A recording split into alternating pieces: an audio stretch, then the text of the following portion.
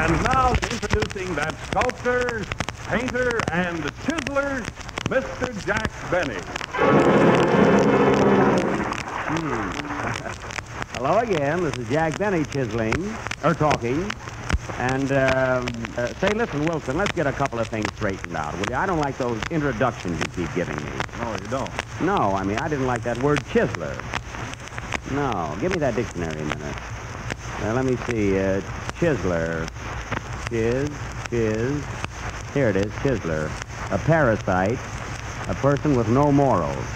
Oh, well, that's all right, Wilson. I thought you were accusing me of carving statues. You know, I guess it's... No, you know, Wilson, you and I have been together 5 weeks now, and I can't tell who's the comedian on this program. No, really, I'm afraid this show isn't big enough for both of us. That's what I think, Jack. Where do you want your mail sent? I got him that time, folks, did I? Yes, sir. At that, I like you, Don, even though you wouldn't give a dime to see Venus de Milo play piano. Oh, I didn't know she played. But don't get me wrong, Jack. You know, I paid the taxi fare over tonight. The meter was 60 cents, and I paid it. Say, what are you kicking about? A good meter is worth 60 cents, you know. And by the way, Jack, before I forget it, thanks for those 2 passes you got me for Central Park. Oh, don't mention it, Don, really. You know, anytime you want to walk down Fifth Avenue, let me know. I can fix it, you know. Say, by the way, Wilson, what nationality are you, anyway? Well, my mother was Irish and my father Scotch. Oh, you have Scotch and Irish blood, huh? Mm-hmm. Oh, now I remember when we went to dinner together the other night. Your Irish blood wanted to pick up the check, and your Scotch blood interfered. I remember that. Hello, fellas. Oh, hello, Mary. You look tired. Where have you been? Oh, I just came from a dance. I danced 4 hours, and I hate it. I thought you liked dancing. No. All it is a lot of hugging with music. Well, Mary, didn't you enjoy yourself? No, you know how I hate music. Oh, yes. I can imagine. Say, I went to a dance last night myself. You know, one of those places. You know, there's 10 cents a dance. You know? How much did you make? No, Mary, listen. Wait a minute. The girl gets the 10 cents. See? Oh. So what's your favorite dance, Mary? Well, I like waltzes, foxtrot, chocolate, vanilla, and raspberry. The last one is a nice dance, yeah. Hello, Bester. Did I sing my song yet? No, Parker. Well, then I'll wait around. Oh, hello, Frank. What are you doing here so soon? I just came from a dance. Well, that fits our routine of talk, yes. What kind of a dance? 10 cents a dance, but it only cost me a nickel. Why? I've got rheumatism in one leg. Gee, I don't get the point. Isn't that funny? Very funny, Mary. Say, Jack. Yeah? I gather from your conversation that you were discussing Terpsichore. That's Don Bester again, folks. You know, Don, as an orchestra leader, you should know all the dances. What are the latest dances? Well, I should say that the Shim Sham Shimmy and the Uptown Lowdown. Oh. I like the tapioca better. Dum dum da da da tapioca. Tapioca? What? Yes, it's a great dance and makes swell pudding, too. Oh, she means karaoke. Have it your own way, you little cut-up. Say, Wilson. Wilson, listen, do you ever dance? Oh, occasionally. Well, Don, then, Mary, you ask him what his favorite dance is. I haven't got the heart. Go ahead. What's your favorite dance, Toots? The General Tire glides with the non-skid movement of the silent safety press. How does the air go? It runs on 40% less air than any other tire and gives your car a perfect rhythm. Paging Jack Benny, paging Jack Benny. Here I am. Play, Don. That was karaoke from the motion picture Flying Down to Rio, played by Don Bester and his blowout crew for tears. Oh, boy, am I hot tonight. Huh? Well, here's a telegram, 85 cents collect. That'll cool you off. See, who can that be from? Well, it's my old friend Sam Friedman in Louisville, Kentucky. Here's what he says. Big crowd here for Kentucky Derby. Hotels all filled. What a mob. They came by plane, railroad, and thousands rolled in by, what's this, Wilson? I can't make it out. Let's see, Jack. General Tires, I think. That was my fault, folks. What's that telegram all about, Jack? Well, it's my old friend, Sam. You know, the fellow that gives me a tip every year on the Derby. He's right on the ground, you know. Get this. He says, I've been watching the workouts, and I don't see how Cavalcade can lose. However, Matta Hari will take all the honors, if Sir Thomas doesn't beat him. And I wouldn't be a bit surprised if Sergeant Byrne wins the race. How's that for a tip, fellas? Huh? He also says that Agrarian, Speedmore, and Singing Wood might upset the dope. And there's a horse called Bazaar that also has 4 legs. Don't forget to play these horses as they can't lose. Your pal, Sam. Well, we can't go wrong, fellas. Huh? He gave me so many good horses, I don't know which to play. Say, Bester, who do you like in the Derby? Well, I like Cavalcade. Why, Don? Well, I saw the picture. It's very good. Well, that's a good hunch. Are you going to bet on him? Who's riding him? Noel Coward. A great jockey. Yes, he also rode Design for Livy, you know. Mary, who do you like in the Derby? Don Bester. I think he looks cute in the Derby.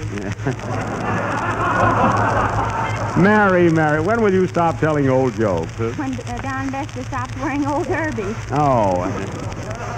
Look at that hat he's got on now. He doesn't always wear it, Mary. He's just breaking it in for his trombone, you know. Say, Parker, who do you like in the Derby? I like Singing Wood. You singers certainly stick together, don't you? Say, Jack, where'd all those horses get their names? Well, Mary, the Cavalcade is named after a picture, you see, so is Matta Harry.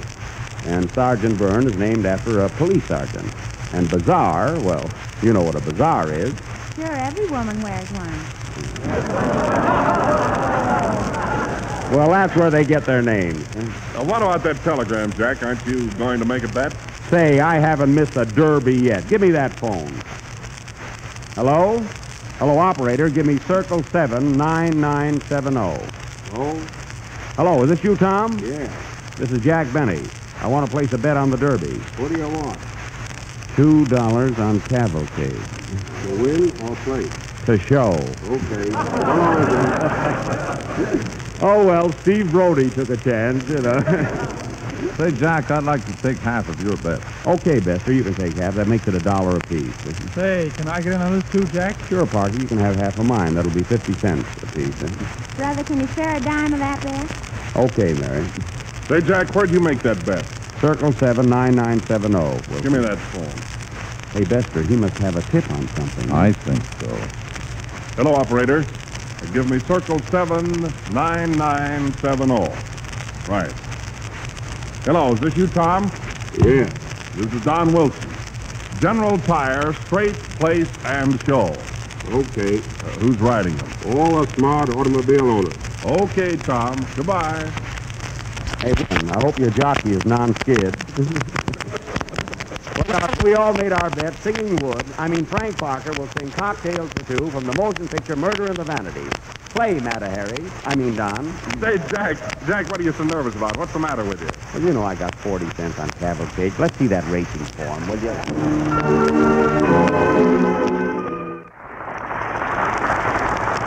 That was Frank Parker singing Cocktails for Two from the motion picture Murder in the Vanities. And now, ladies and gentlemen, last week, if you remember, we started our new series of plays with that stirring melodrama, The Lure of the City. And the following day, the Daily News gave us 1 2/5 stars, which is equivalent to 138 in golf. And, and here is what Damon Runyon said about our last play. Quote, the Yanks, with Ruth in the lineup and Crosetti at short, could be on top at the end of the season. And here's what Admiral Byrd said about our play. Quote, I expect to remain at the South Pole another year, and it is quite cold today. Regards to my friends.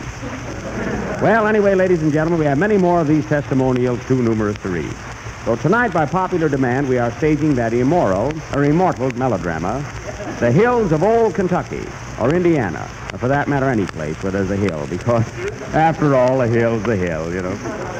We have the original all-star cast here tonight who first appeared in this play at the old Bijou Theater. Many of you old-timers will remember how, after the first performance, this cast was hit over the head with the Pulitzer Prize. You may also recall the plot of this drama, how the Diddleberries carried on a 100-year-old feud with the Van Swifts. This went on for years and years, and whenever a Diddleberry crossed the path of a Van Swift, or vice versa, another notch was added to the gun of versa versa. Incidentally, folks, I play the part of Old Man Van Swift. Mary will play my daughter, Elvira. And Don Wilson, who's quite a big fellow, will play one of the hills. Jack, maybe you can get Edwin C. Hill to play it. Well, the more hills, the merrier. Let's get ready. Don, play something while we put on our boots, you know.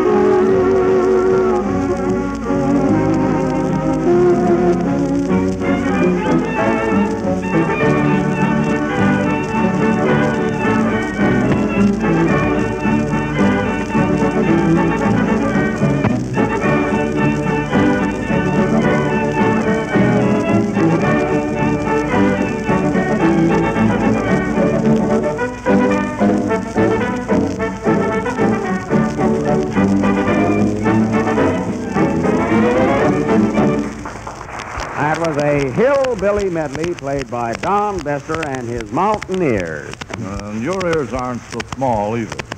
Don, you don't get the thought, Donald. And now for our dramatic offering, The Hills of Old Kentucky, or Indiana, or any place. Curtain. Music, Don.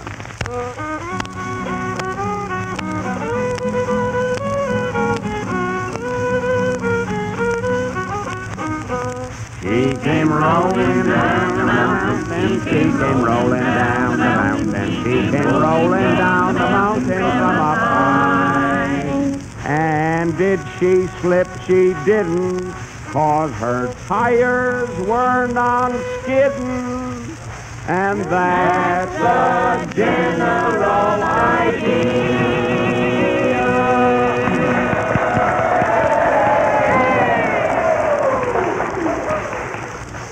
Gee, Pappy, that was awful. Besides, I'm tired of living in these here hills. I don't see why we can't move to Louisville or Paris. Paris, France? No, Paris, Kentucky. Oh. When are we moving out of here, Pappy? Someday, Elvira, but not until the last of them diddleberries are gone. Well, all I can say is these hills are pretty terrible for French Hill shoes. But we can't leave Elvira, not until those diddleberries are wiped out. Gee, Pappy, what did they all do to us? Not blackface, Mary, hillbilly, you know.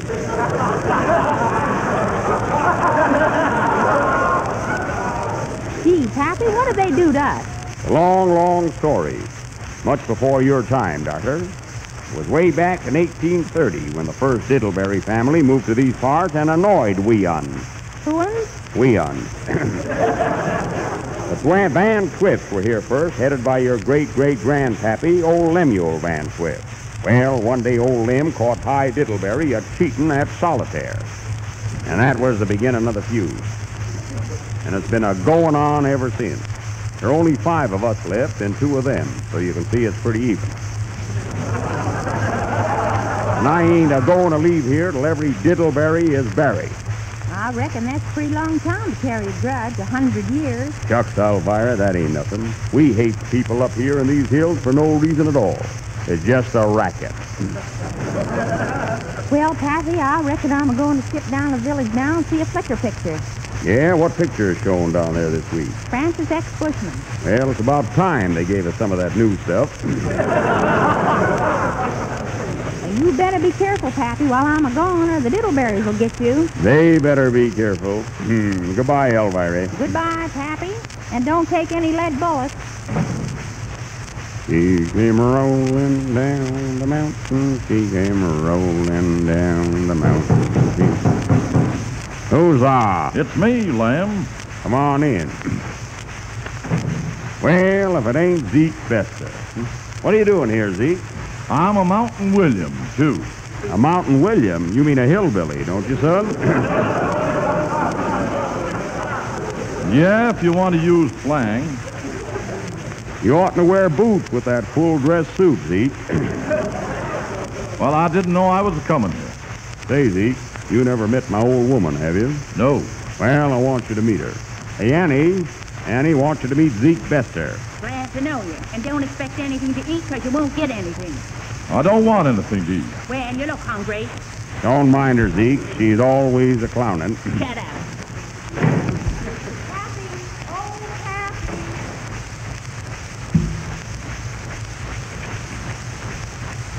What's the matter, Elvira?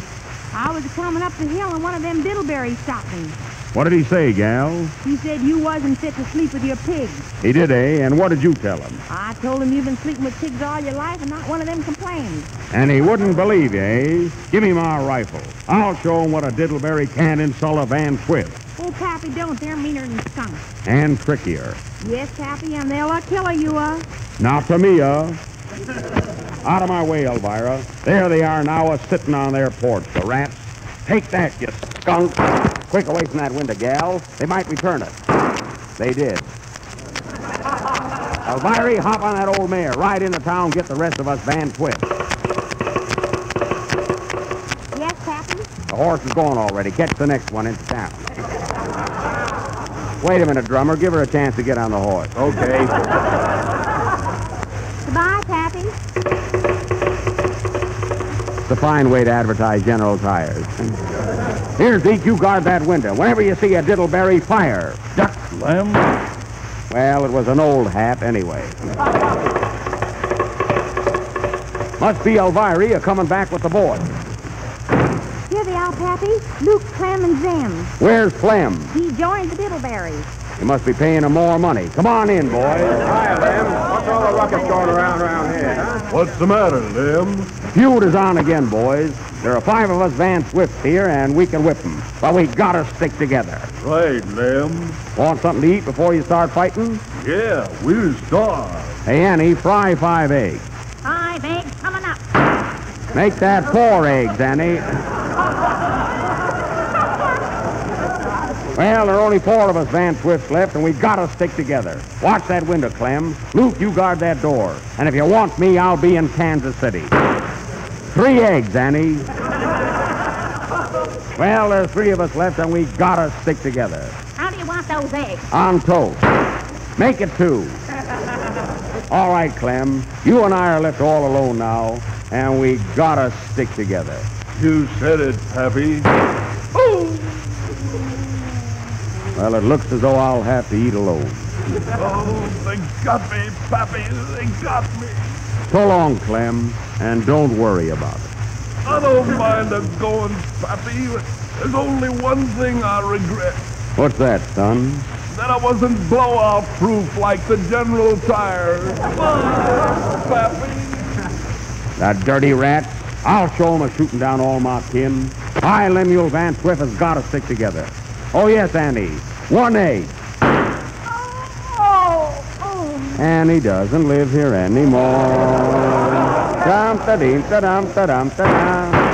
Ooh, they got me. Pappy, Pappy. I'm a-going, Elvira. I'm a-going. Don't worry, Pappy. I'll eat the eggs.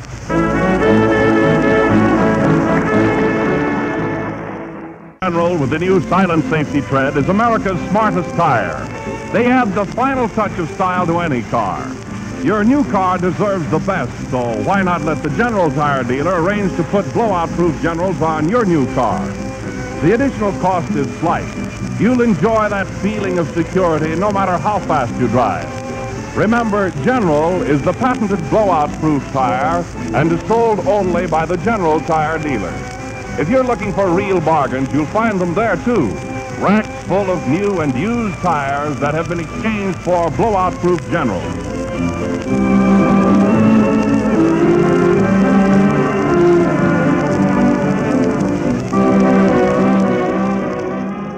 The last member of the fifth program in the new General Tire series. We'll be with you again next, and I hope all you folks enjoyed our little feud tonight. And speaking of feuds, there are very few automobile owners who will not agree that the General blowout-proof tire is the best that money can buy. You can buy them at your own General Tire dealer. Yes, thank you, Jack. You're welcome, Don. Oh, speaking of food, Jack, I'm hungry. Good night, folks.